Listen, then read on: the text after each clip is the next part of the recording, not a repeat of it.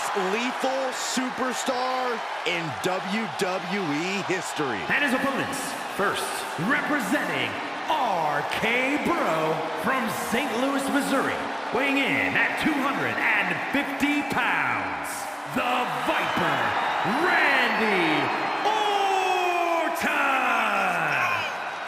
Randy Orton is basically a five-star general of psychological warfare.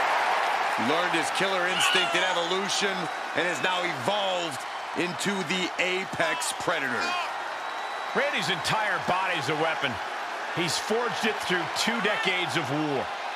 Yeah, Randy Orton is no ordinary man, and there's nothing he won't do to take you down. His opponent must understand the presence and the danger in front of him.